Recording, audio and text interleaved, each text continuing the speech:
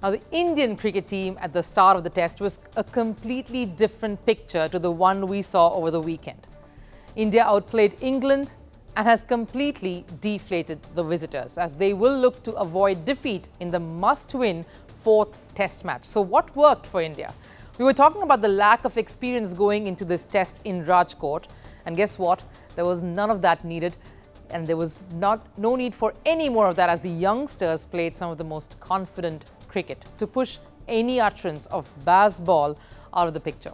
We have to particularly talk of two youngsters, both hailing from Mumbai, Yashasvi Jaiswal and Sarfaraz Khan, both products of the famous Maidan way of cricket. What is the Mumbai Maidan culture?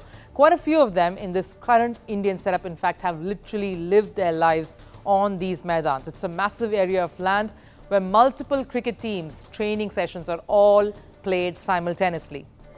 Mumbai is a city where there is, of course, a premium on space. There's a crunch. So every inch of land is very, very expensive and crucial. So the idea is to make the most of it. So the large Maidans, the Victoria Maidan, the Oval Maidan, it's a massive expanse where many school matches and training sessions are held at the same time. The famous story, of course, goes of Yashasvi Jaiswal practically living in one of those tents that you see at the corner of those Maidans and playing his cricket in the initial years. The boy clearly has the skills. He shattered many records as he went on to score a double ton, and it came against a rather ordinary English attack. The boy is special, and can you believe it? He's just 22 years old. It took a certain amount of defiance and talent to completely bat England out of any contention. It was, in fact, this partnership between him and Sarfaraz and the agony that the two youngsters piled on that took the wind out of the English team. In fact, we're talking about the records that Jaiswal broke, and here's what it was. Particularly, in fact, in this test, he's the first Indian to score more than a double ton against England in tests. He's only the third Indian to score 200s, in fact, in back-to-back tests after Virat Kohli and Vinod Kambli. He's only the third Indian to score 2 double tons in a test series after Vinu Mankad and Virat Kohli. He hit 12 sixes in an innings. That's a record. He equaled Wasim Akram when he did this. He overtook Rohit Sharma as the batter with most sixes in a series. And we are all still 2 tests short. And would you believe it? He is the first Indian to have converted his first 300s into 150-plus scores. Basically, he's already scoring daddy hundreds, and he is still a very young batter. That's some hunger for runs. And coupled with a very sane head when it comes to constructing big knocks, it's incredible. And the best part was the skipper Rohit Sharma saying he doesn't want to say much, and it's all just started for Jaiswal. Sarfaraz Khan, on the other hand, what an amazing story his has been.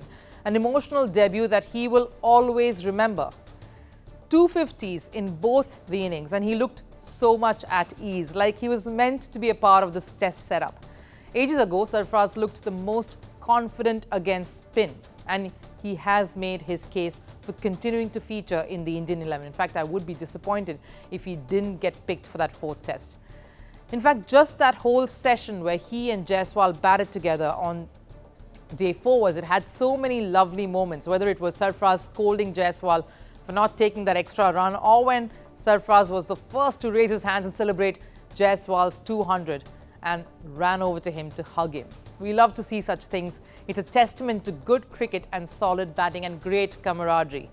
For that fourth test, Ravindra Jadeja, of course, came back strongly as well in this one to stamp his class with his 100 as well as his fifer, proving to be a critical component in India's success in this format. Let's also not forget R. Ashwin, who had to rush home after taking care of his mother. There was a scare there, but he returned, in fact, to finish proceedings. And of course, India celebrated his 500th scalp as well on the course of this test. What will England, in fact, take away from this very humbling defeat? Because they crumbled on Sunday. In fact, getting all out for 122 is appalling. Ben Stokes is putting up a brave face in the middle of what has been one of their worst defeats.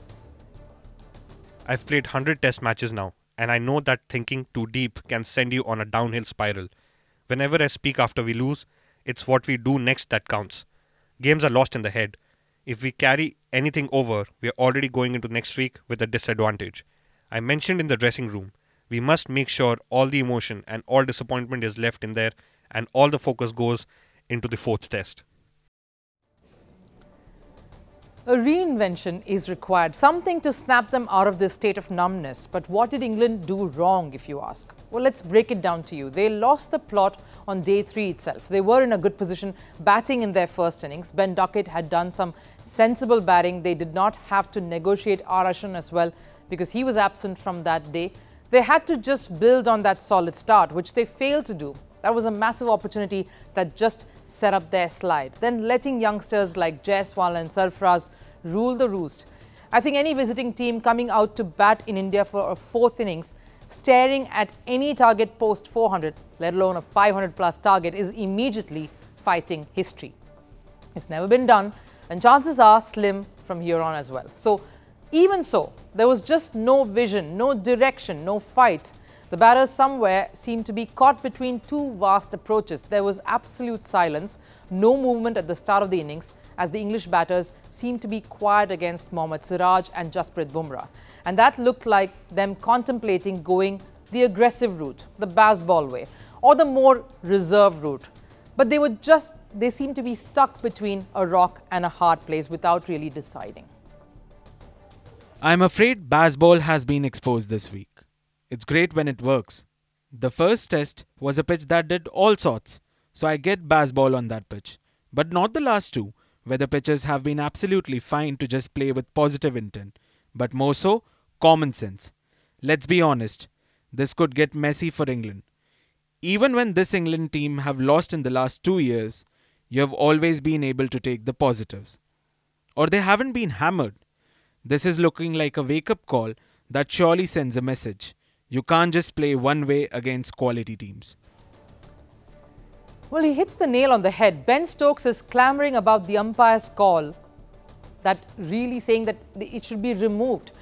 There may be some truth in there, but I think the larger concern is how is England going to come back from that position now, because the 4th test is a must-win and a loss there means a loss in the series.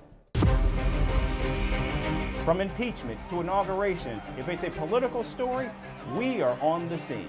The race for the White House is heating up. We're beating Biden. How dare he say that? If it's breaking news, we're live with the latest coverage. From the White House, the State Department, and Capitol Hill, we know the issues, but above all, we know the players to bring you the latest in-depth analysis on all the key stories that we're covering. I'm Eric Ham. Join me from Washington here on First Post America.